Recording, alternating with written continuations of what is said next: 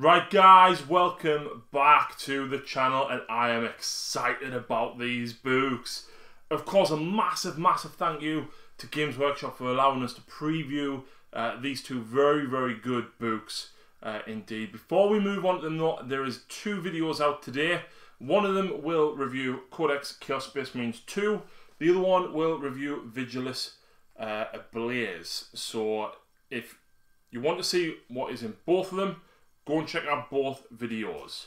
Before we go any further though guys, I want to say a massive thank you to everybody that has supported the channel over the last 4 years. It's unbelievably only our 4th birthday this week. So thank you to everybody that has supported. Make sure you are subscribed on YouTube. Give us a follow on Twitch for hobby streams as they happen. If you're interested in any merchandise, click the link to Spreadshirt down below. Check out Battle Bunker and Demonscapes, who sponsor the channel as well. And of course, check out the Dark Artisan.co.uk. Right guys, so let's crack on with Chaos Space Marines Part 2. This is brilliant. Now, a lot of people are saying, well, why do I want this? Well, some may not. So this is an honest review. If you are happy to carry both Vigilus books, the Shadow Spear book, and Chaos Space Marines, along with the FAQs and stuff as well, fine. You don't need this if you're happy carrying everything. I don't mind because all of my stuff is here on the shelf behind me. However, if you want everything in one place, this is the book that you want. So if you've missed out on a couple of books, or you just want everything in one place, then it is definitely worth picking this up rather than flicking between Codex, 2 Vigilus books and so forth. So it is great for that. If you're new to Chaos Space Marines, make sure that you get this one, Part 2, not the original one, because if you get the original one, you're still going to need the other books and everything to get everybody's updated rules, data sheets, and so forth. So what's in this book? Well, all of the Shadow Spear models are in there, so the Lord of Possession, the Venom Crawler, things like that as well. You've also got Abaddon, who's been updated. You've got Harkin in here as well as the new Legion Traitor traits and Warlord things and everything as well. You've also got all of the new terrain, so you've got the new Skull Altar, I think it was, for Khorne, and you've also got the Gate as well. All of it is in this one book, which is very good for Chaos Space Marine players. Now, if you're interested in Chaos Space Marine Battle Reports, I do have Chaos Space Marines. Not a lot of them, but I am working on them. So give me a couple of weeks, guys, and I promise you there'll be some Battle Reports out. And Sarge is also going to be helping out as well because he's got quite a decent-sized collection of Marines. So all of the pictures in there in the front of it are all being updated. All of the fluff pages and everything have got all of the new units and everything in there. Now, I'm going to come straight out and say, Cultists are 5 points, Marines are 13. It is what it is. This may change in the next week or two, depending on what happens with the big FAQ, which they've said will be coming in April as a result of Adepticon. But that's by the by. So, what else is in here? Well, I'm going to compare them as we go through because I haven't read a lot of these new rules and there is a lot of changes, guys, which I'm quite excited about. One thing I want to check is if Cultists have the Heretic Astartes keyword, which I'm actually going to check now because I know it makes a massive difference to a lot of things. Where are we at?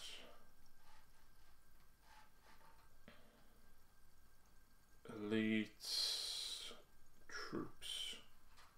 Nope, they've still got Heretic Astartes, so it's still worth the 5 points, in my opinion.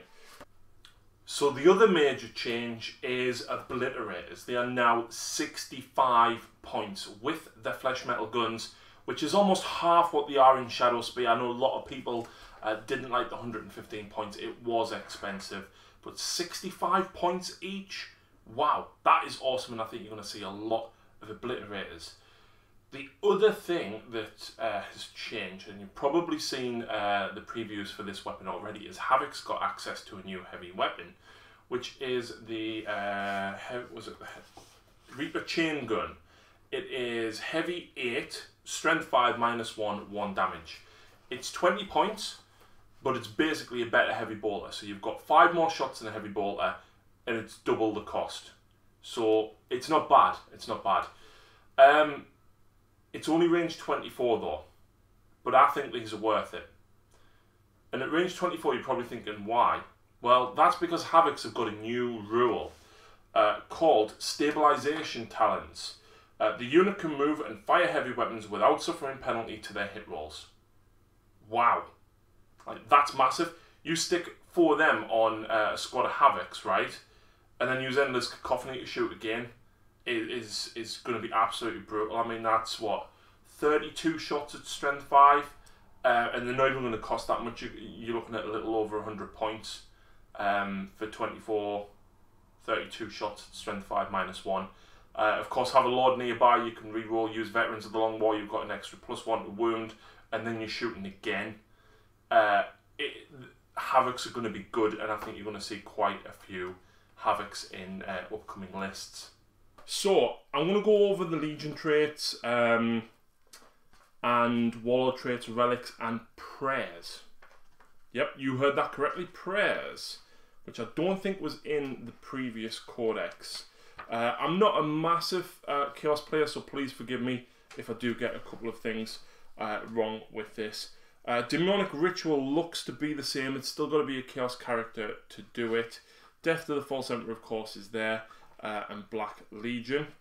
And I've just realised that all the Legion traits are in the back. So the layout of the Codex hasn't changed at all, guys. Everything is still in pretty much the same order. So all your Warlord traits and weapon stats and everything will be at the back. So, Mere Mortals cultists do not gain the Legion trait, but they've still got the key word. The inclusion of Fabius Bile or fallen units in a detachment does not prevent that detachment from gaining their Legion trait. However, Fabius Bile and fallen units can never themselves benefit from the Legion trait, so it's nice that they can kind of slot in there as well. I don't think any of these have really changed. So Black Legion, for example, I'd want your leadership, and if you advance, you treat all of your rapid fire weapons as assault weapons. Cool. Iron Warriors, it's been previewed on the community site already. Nothing's changed. Renegade Chapters. Units with this trait can advance and charge in the same turn. Now, I don't think that they are included in here, so I will double check as we go through, guys. Night Lords must subtract 1 from the leadership. Emperor's Children fight first. Alpha Legion subtract 1 from hit rolls. Word Bearers reroll failed morale tests. And World Leadership make 1 additional attack. So everything's pretty much the same. Stratagems. I'm actually going to have both books here, and I want to compare what has actually changed. So let's have a look.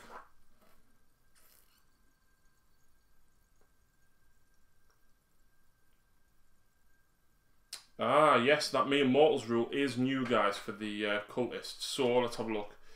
Demon Shell, Gifts of Chaos, Beseech the Chaos Gods, Blasphemous Machines, Chaos Boon, Veterans of the Long War.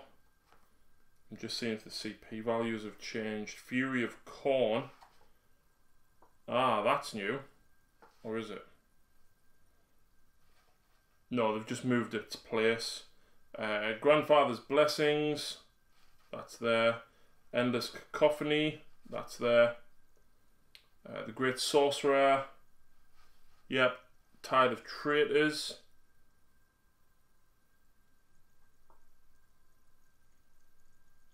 It does state in that now, and the only reason I'm looking at this is because I know this was changed. It does state in the stratagem you can only use this stratagem once per battle. So, with the stratagem wording changed, if you want the cards with the new wording and everything on, it's definitely worth getting the new deck of cards. I myself won't be. I'm pretty savvy with a lot of rules, so I'm not going to pick the new ones up. Linebreaker Bombardment, Kill Shot, Demon Forge. Yep, and Chaos Familiar. So yeah, the only thing that I can see glancing there, guys, is Tide of Traitors has changed. And I've just realised Prayers is not new at all. Or is it? Sorry, I'm looking at the wrong books. Yes, Prayers is new.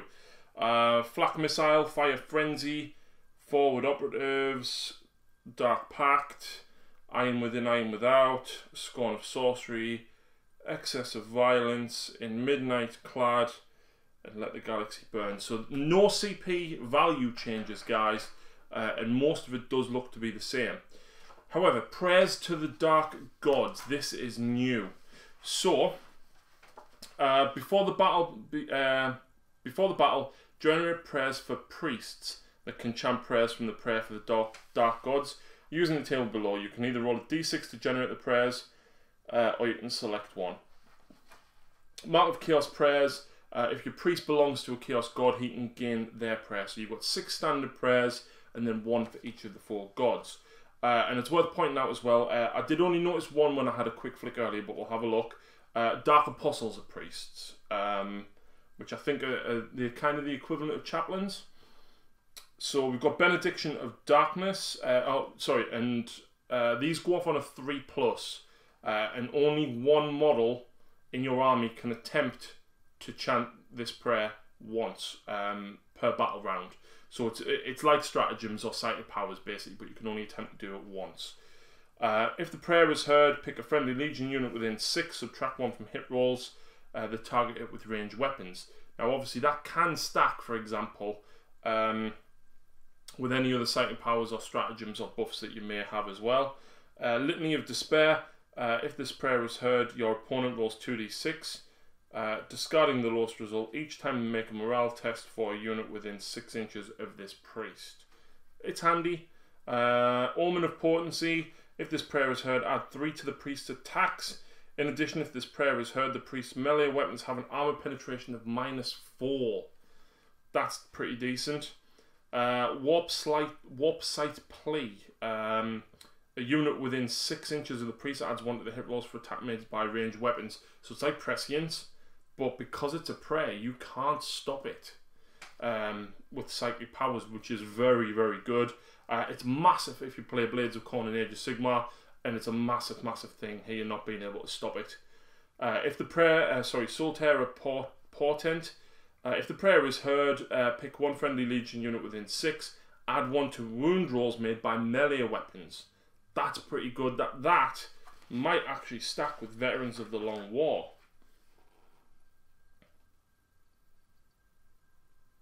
Yeah, you could add 2 to your wound rolls in melee, which is massive. That's really massive. And of course, you could go the was the +1 to hit? No. And then Illusory Supplication. If this prayer is heard, friendly legion models have a 5+ invulnerable save whilst they're within 6 inches of the priest. That is also very, very good. For the gods, we've got Wrathful Entreaty. Khorne priest only. If this prayer is heard, add 2 to the priest's strength. The Tzeentch one. If this prayer is heard, the priest regains D3 lost wounds. Note that unlike other prayers whose effects last only until the end of the battle round, wounds regained from this prayer are not lost again at the end of the battle round. Feculent Beseechment. Add 2 to the priest's toughness. That's for Nurgle. Blissful Devotion. The priest can advance and charge. That's alright. We'll have to have a look and see who is priest when we go through the units. Dark Hereticus Discipline.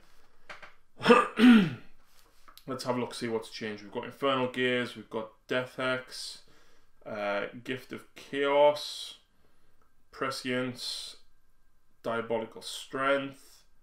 None of the values have changed, and we've got Warp Time. The Tzeentch one, Weaver of Fates, is the same. Miasma of Pestilence is the same, and Delightful Agonies is the same as well. Slight wording changes, guys, basically saying when it's when you can use it. We've also got the Malefic Discipline as well, which is of course for the Master of Possessions, which was in the Shadowspear Codex. I'm not going to go over these because I've already covered them in that Codex review, so go and check that out if you want to know more about the Malefic Discipline. Artifacts of Chaos, let's have a look and see if there's any differences. Let's have a look. So we've got the Talisman of Burning Blood, the Eye of Zinch, Intoxicating Elixir, Pus Cleaver, Axe of Blind Fury, the Black Mace, the Murder Sword, the Eye of Night, the Cursed Crozius, Flesh Metal Exoskeleton, Brass Collar of Borgaster, Blade of Hydra, Claws of the Black Hunt, and the Bliss Giver. So no changes that I can see there. Warlord traits, Eternal Vendetta, Flames of Spite, Unholy Fortitude, Hatred Incarnate, Lord of Terror, Exalted Champion. And as far as I can see, it doesn't look as though the original ones have changed. That one for each legion has changed either. So that is all of your faction specific stuff. Now I need to see. Yeah, the specific Renegade stuff isn't in this book, unfortunately. So if you want specific Renegade stuff, you will need to pick up Vigilus Part 2. Right, so the business, what you guys really want to know is what has changed with the units. Now, they've already previewed the Abaddon stat line, so everyone knows he's got an extra wound and an extra strength. But what's changed with these rules-wise? Well, the Talon of Horror shooting is still the same, and Draconian is it's a flat 3 damage now instead of D3, but you still have to roll to see if the demon weapon basically does any damage to you instead of fighting. And the Talon of Horus is now -4 instead of -3, so very, very cool. You still get 2 additional command points. You still got 4 up in vulnerable save, and you still half the damage, and re-roll hits for all friendly Black Legion units within 6. Automatically pass morale and teleport strike.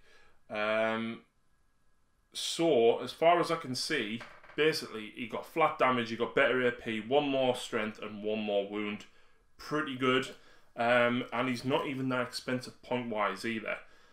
How many was he before? Let's have a quick look. So he was 240 previously, right? And I'm pretty sure he's either the same or less now. Where are we at? HQ. Yeah, he's 240, but he got a lot better.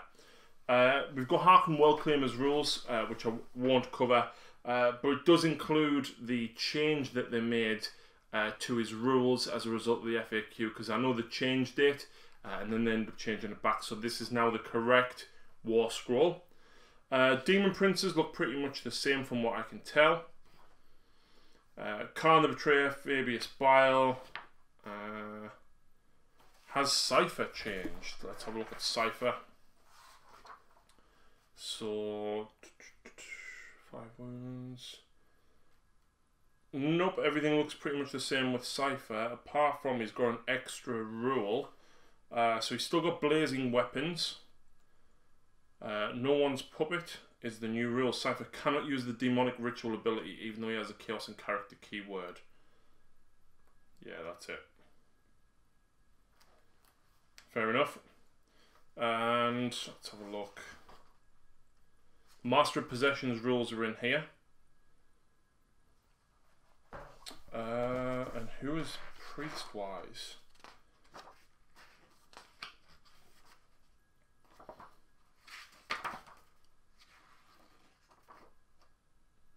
Master of Executions is a new character actually, and he's in the Vigilus book as well. Once per fight phase, you can reroll hit roll, wound roll, or damage roll for an attack made by this model that targets a character.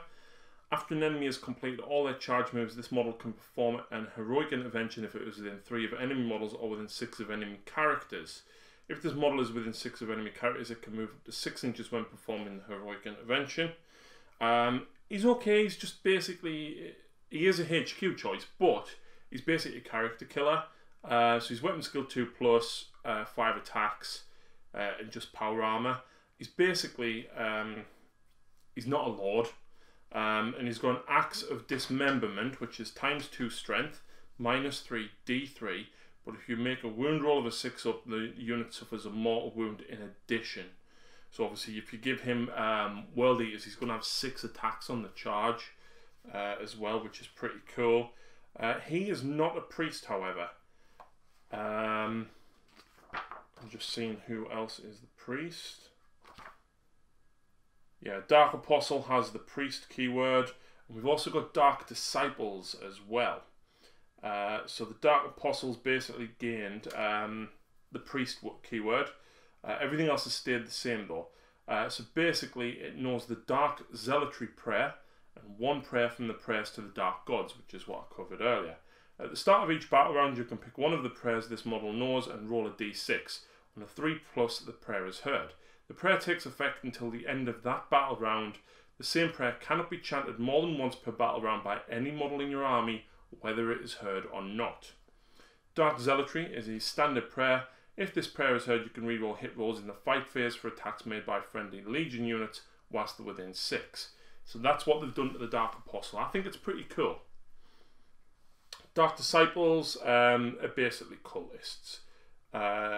Strength and Toughness 3, 1 wound, 5 up save, and they've got close combat weapons. Only 1 unit of Dark Disciples can be included in your army for each Dark Apostle in your army. Dark Disciple units do not take up a slot in detachment that includes any Legion Dark Apostles. Whilst this unit is within 2 inches of a Dark Apostle, enemy units can only shoot this unit if it is the closest enemy unit. Ignore characters with a wound characteristic of less than 10. So that's alright.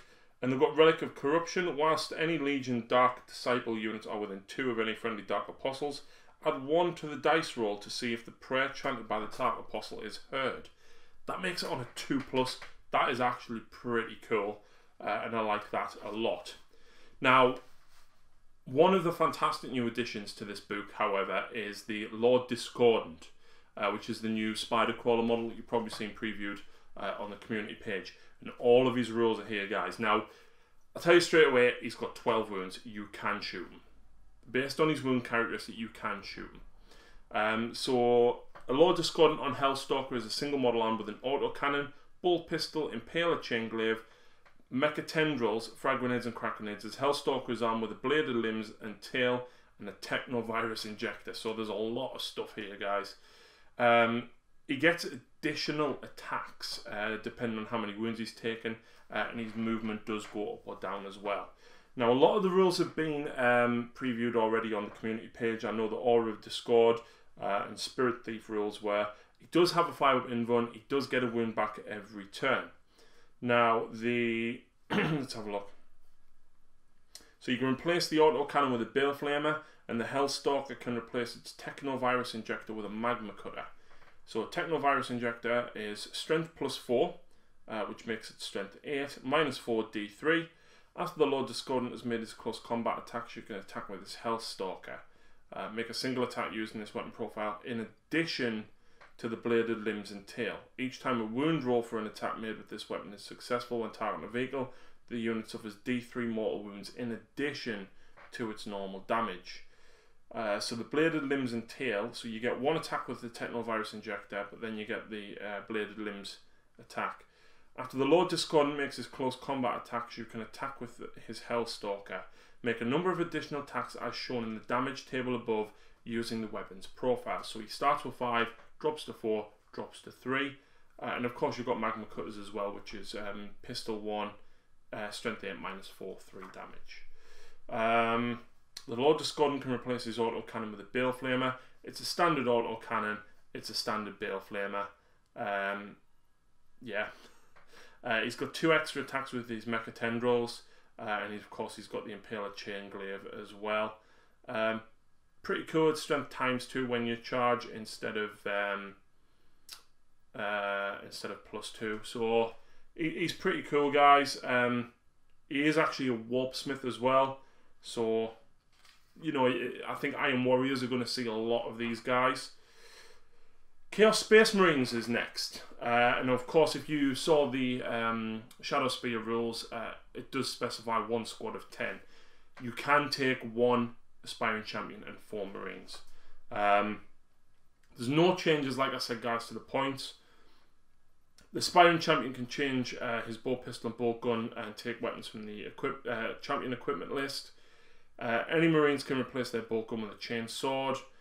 Any Marines may replace their bolt pistol with a plasma pistol. Replace his bolt gun with... Sorry, one Marine can take a weapon from the special or heavy weapon list.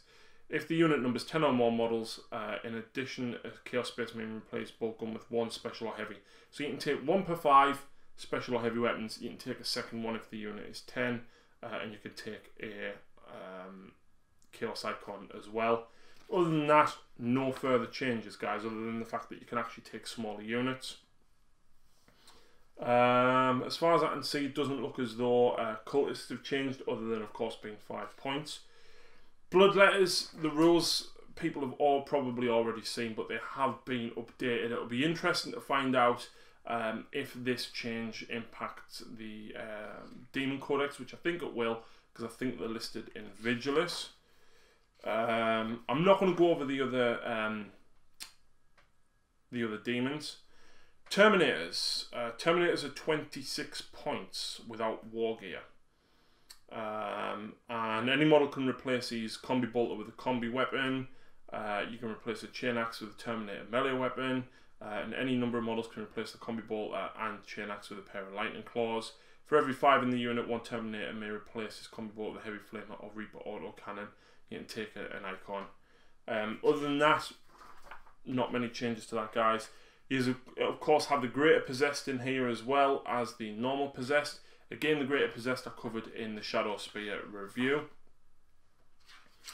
Much of everything else is just basically tightening up on words. So you've got, of course, Rubric Marines, Khorne Berserkers, Plague Marines, and so forth. Fallen are also in here as well. And I don't know if they've changed much. So any model can replace a bolt gun with a chain sword, and up to 4 Fallen may choose one of the following. Replace a bolt pistol with plasma pistol, combi weapon or special weapon list, 2 lightning claws, or from the melee weapons list. 1 additional Fallen may replace his bolt gun with a special or heavy weapon, and the champion can take from the champions list as well. Yep, so nothing has changed with the Fallen. Raptors, from what I can see, again, pretty much the same thing. Warp Talons, again, from what I can tell, they are very much the same. Obliterators do have the new profile, you'd be pleased to know, which of course are covered in Shadow Spear as well, so again, I won't go over them. And then we've got all the normal heavy supports from the Defiler, Mauler Fiend, Forge Fiend, and so forth. But we also have the Venom Crawler as well. It does not come with any other weapons, guys. It is stuck with the Soul Flare Tendrils and Excruciator Cannon as well. So there's no... it doesn't look like there's going to be a multi-purpose kit or multi-pose kit coming out for that, unfortunately. We've got the Khorne scenery piece as well. No, we don't. Not in here. That's going to be in Vigilus. So there is actually a couple of things in Vigilus that you may want, but we do have the Noctilith Crown. It is a fortification. It's toughness 8 with 14 wounds and a 3-up save, and a ballistic skill of 4+. It's got lashing warp energies, pistol d6, strength 7, -2, 2 damage. So you know what? It's not bad. It can kill a Marine or 2 probably. So Psychers attempting to manifest powers within 24 inches of this will suffer perils of the warp on any double result rolled for a psychic test rather than only a double 1 or a double 6. Chaos Psychers are not affected. Loathsome Aura. Chaos units have a 5 invulnerable save whilst they're wholly within 6 inches of this model. In addition, you can reroll psychic tests for Chaos Psychers whilst they're within 6 of the model. At the start of the 2nd and 3rd battle rounds, the range of both of these auras is increased by 3 to 9 inches and 12 inches in the 3rd and subsequent battle round. That is phenomenal, guys. And this is 100 points. It's not... I don't think it's great, but I think if you're going very, very psychic heavy, it's probably not bad.